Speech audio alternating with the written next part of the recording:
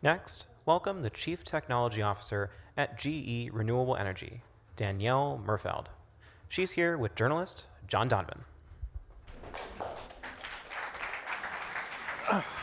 Good morning, and welcome, Danielle. What I find really interesting about talking to a technologist from GE, that GE is General Electric, and General Electric is a massive company, an aircraft carrier of a company, really, that has roots in coal-powered electrical generation. Thomas Edison was there at the start of General Electric, and he built America's first power generating plant in New York City, and it was driven by coal. So coal is in GE's story, and yet now General Electric seems to be seriously trying to turn the aircraft carrier towards renewables. And tell me what's going on with that, and where did the impetus come from, and how far along is the company? Sure. So I'll start just by saying it's not the first time GE's done these big turns. I came to GE about 20 years ago specifically to work on LED lighting, to shift us from incandescents to LEDs, which the company has made a huge pivot around. So this isn't new for us. We've been reinventing ourselves for over 120 years. But where we are now is we have a GE Renewable Energy business that is global. We're in 140 countries, 40,000 employees, and we work across mostly utility scale, not small scale consumer scale, but we do wind power, both onshore and offshore. We do solar inverters, we do storage systems, we do hydropower, hybrid systems. We even do work on the grid and how to run the grid in terms of software, but also HVDC, analytics, a lot of capabilities that use the power and distribute it to customers. So we just heard a panel discussion, as you said, on small scale. We were talking about Washington, D.C. and consumer level decisions. Your customers are not, strictly speaking, in terms of what we're talking about, consumers, but the companies that build the power plants, that build the electrical grids, et cetera. And are you getting... I mean, it would seem that you're making the judgment that there's a strong market for renewable infrastructure. Yeah, so our customers are range mostly utilities, but historically most only utilities, but more increasingly we're actually getting large global companies that want to source their own power. And they can do that more easily with a more distributed, less centralized power source, such as a wind farm or a solar farm. So our customers are demanding it, and they can do a much better approach. You know, it's not the same emotional calculus that a consumer might do for their home and what goes on their roof. It's much more economically driven. So over the past couple decades, the cost of wind and solar specifically have been plummeting. There's been this exponential shift in terms of availability and scale and cost, and it's much easier for a utility or a CFO of a large company or a plant operator to do the, just to do the math. Just same way it was for LEDs and that transition. These larger companies can do the math, and it can be very analytic and less emotional, and they can make a shift faster because the costs are there. Not that an emotional judgment in this area is necessarily a bad thing. It can go for us too, exactly. No. Yeah. But you're saying at the consumer level, it's much more, it's not about necessarily what I can afford, but do I want to do the right thing? Right. And for the utilities, it's a business decision. Absolutely. And why is it a business decision for utilities to move in this direction? Well, so where's the pressures coming from? Yeah, so it's, we're in the midst of this exponential change. We have been seeing costs come down. Solar prices have come down 85% in the last decade. Wind has come down more than 50%, starting from a lower number. So 2/3 of the world's population live in a place where bulk power from solar or wind is cheaper to build and get new power from than any other form, including all the conventional forms of power generation.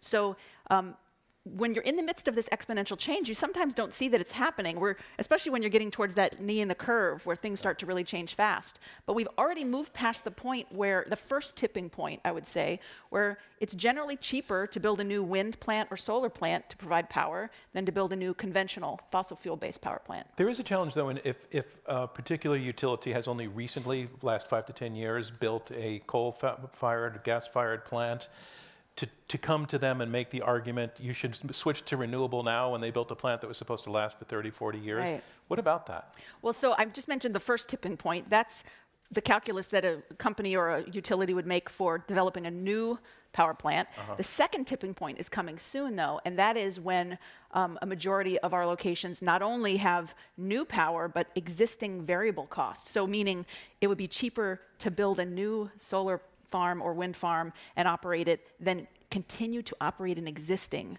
fossil fuel-based plant or conventional plant. That's not yet. There are parts of the world that's coming quicker. What does it take? What are the variables? Cost. In fact, the best term that the industry uses is called levelized cost of electricity.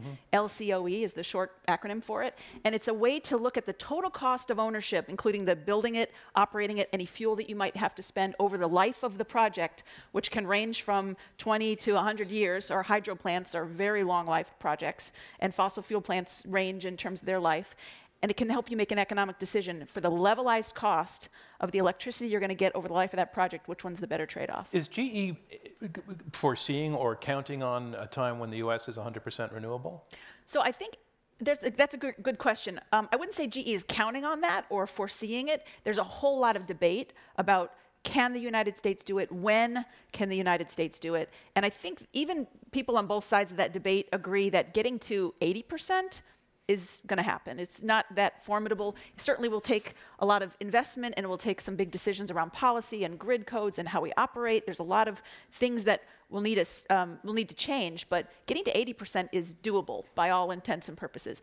That between 80 and 100, there's a lot of debate, and it's not about the technology. It's about economics and policy. Do we, and timing. How it will cost more to do it faster, to do it more with wind and solar. We need to bring in storage. We need to change how the grid operates.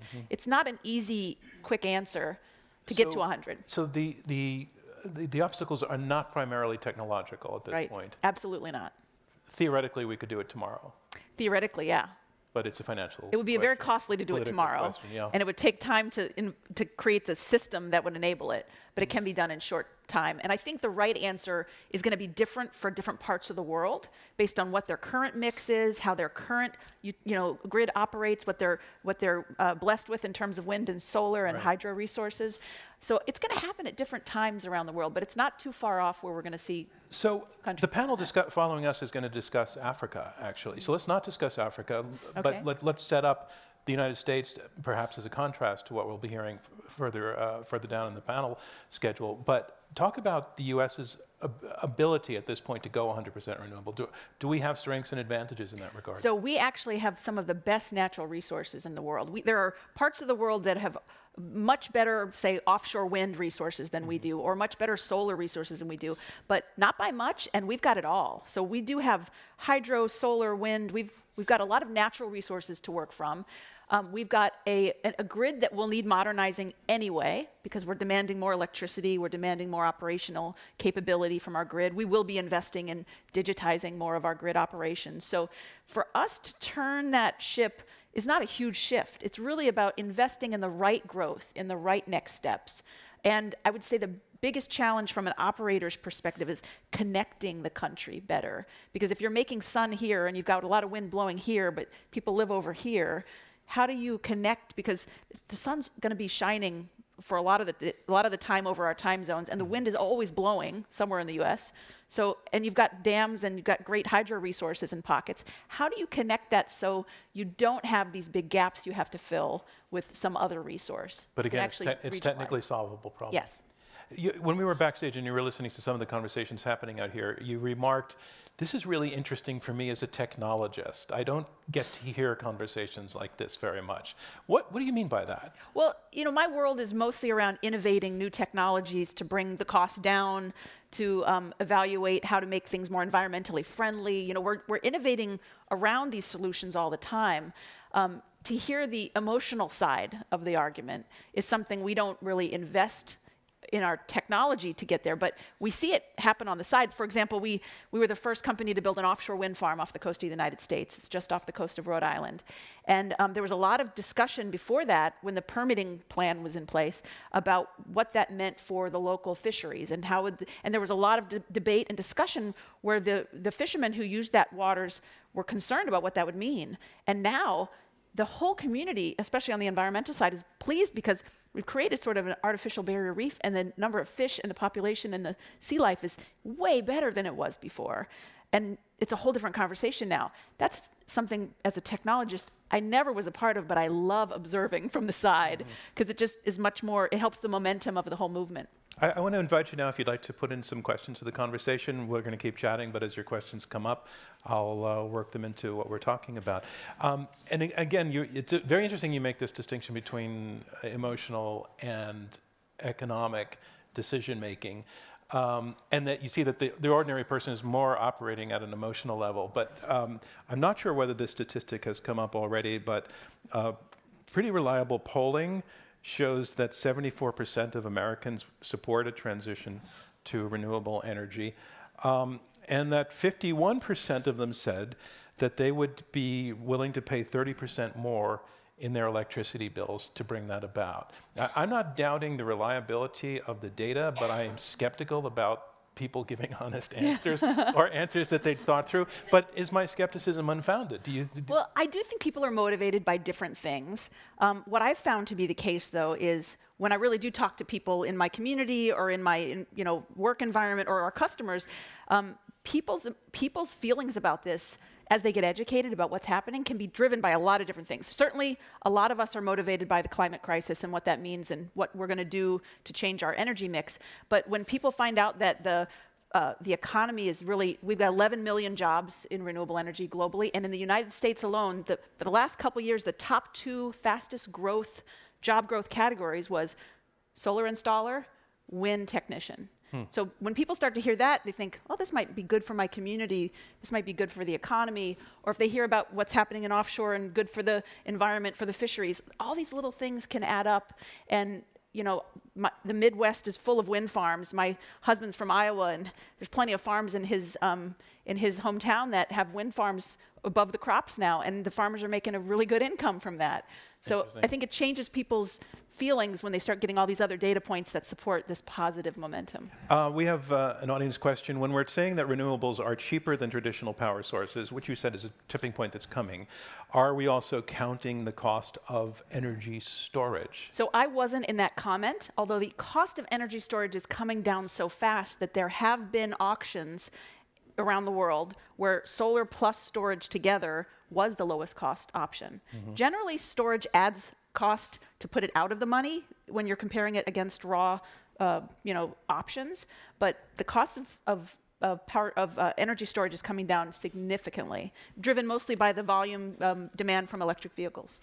In order to achieve 100% renewable energy faster, does nuclear need to be part of the portfolio to overcome challenges from low supply of wind and solar? So first of all, there's an implicit assumption that there's a challenge from low supply of wind and solar.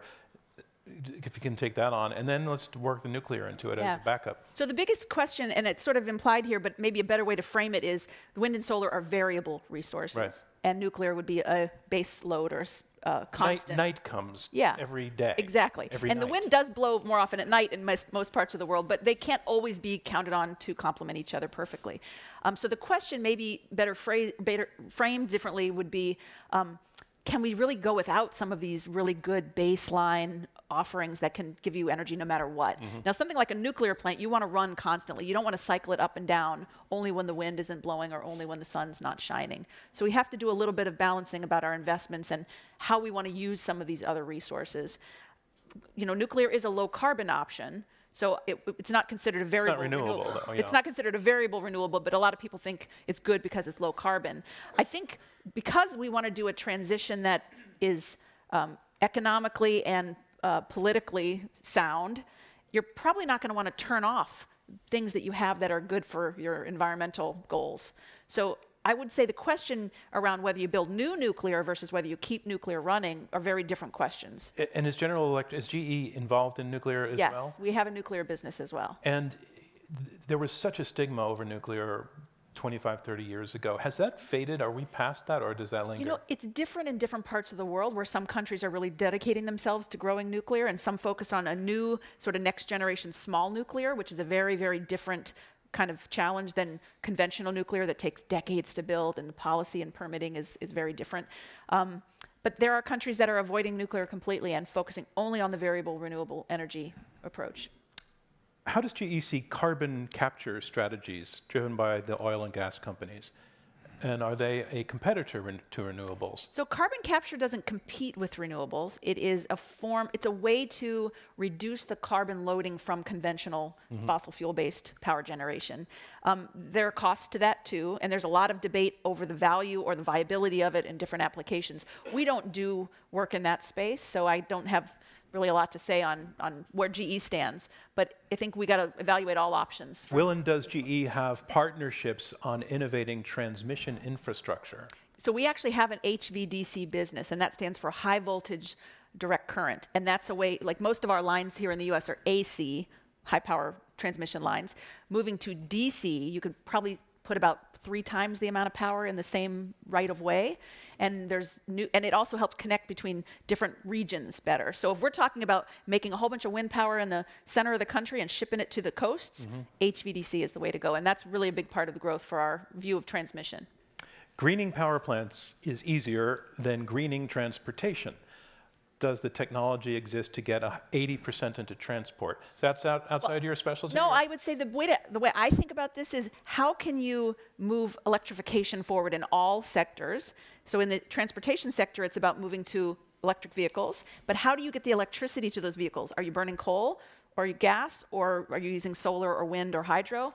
That's the choice that my work sits on, is how do we supply utilities with enough green electrons and hybridize our solutions so we've got wind plus solar plus batteries to give them a more level loading so they can supply these automobiles with, these electric vehicles with power, and then they can, that changes the transmission sector. Does the cheaper cost of wind and solar include land costs? It includes all costs. It's everything. Yeah, for the life cycle of the project, absolutely. I have a ridiculous question. Yeah. I keep saying General Electric, but the name of the company is GE. Yeah. Correct? I'm sorry for that. Oh, that's okay. But the reason is I played on a Little League baseball team back in the early 60s that's sponsored by General Electric, and it's just burned into my head. So then I kept realizing I was correcting myself. Yeah. So I want to thank you for that. My pleasure. The last thing I want to ask about is we're talking about hydro, for example, wind farms. There's also concern that these create their own environmental negative consequences, negative impacts. Talk a little bit about that, what GE's doing in terms of that. Yeah, so there actually is a great dialogue happening right now. GE is a part of it, but it's much broader than GE.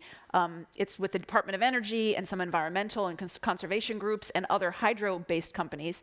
And they're talking about the balance. I mean, there are environmental groups that want to see no new dams built, but we have several dams in the country right now that are inefficiently utilized. So there's sort of a give and take. How about we, there's some discussion about, can we come to an agreement about upgrading and improving these dams and removing these? So overall, the net environmental benefit is positive, but we also get more efficient use of the infrastructure that we have. So those conversations are very helpful. They're progressing, and I expect good things. Danielle, from the company that used to be General Electric, now GE, thank you very much. Thank you.